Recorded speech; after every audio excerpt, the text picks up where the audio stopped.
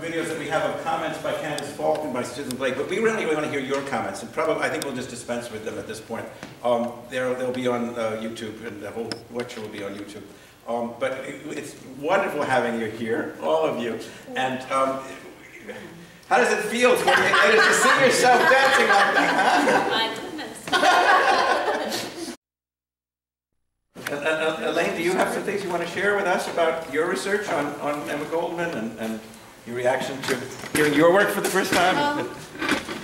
Well, and this one. I'm a terrific singer, so it's a pleasure to hear.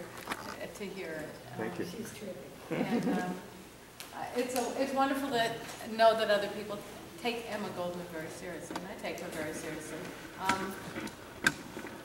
I just thank you for doing it and putting it in this context, because I'm out on the prairie. I'm kind of alone, and with people who even know who Emma Goldman is. So. Wow. How did you happen upon Howard Zinn's play and your correspondence with him? It was actually totally by accident. A friend of mine,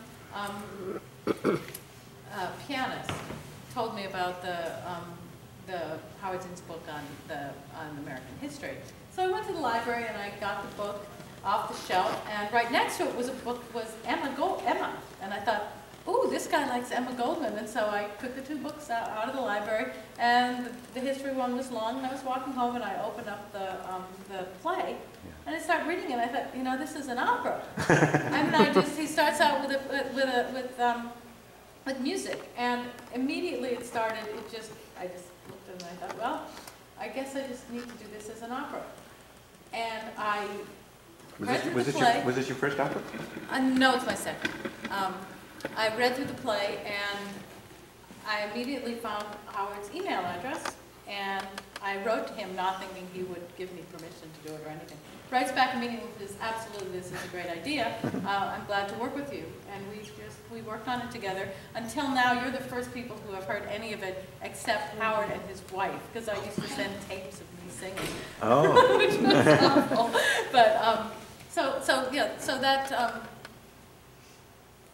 that's how it happened. So he was encouraging to you then. Oh yeah, we worked on it. It was he was there all the time. But by mail, you never actually... All by email, and I kept wanting to see him because he lives in the town where I grew up, and he would always be gone the 1 week or 2 weeks that the week that we come to Boston. So so I never got to actually meet him in person, which was really sad. But he was very encouraging. He was and he tried to get it produced in Boston. But people in opera, and it was. Earlier in the decade, in the first decade of this century, when things were going really south with productions, opera companies didn't want to take a chance on an unknown composer.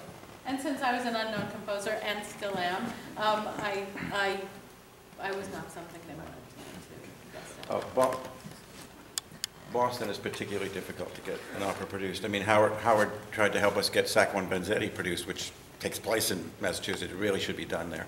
And the companies just didn't have the facilities for it. They were interested, but Boston is a very tough place to get anything done. We did several performances at colleges, which paid us very, very little. We just did it, and we had, maybe 10 people in the audience in Brandeis, as I told you.